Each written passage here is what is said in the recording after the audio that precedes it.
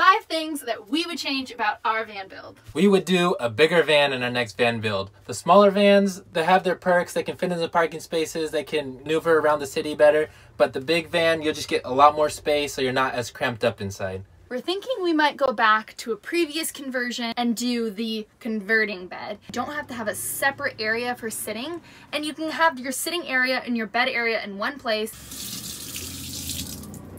Oh, sink baths and gym showers get a little tiresome. Our next van will definitely add a shower. We have tons of storage in this van, but what we don't have is a hanging closet space, and we feel like we really need that for coats or fancy clothes that we need hung up.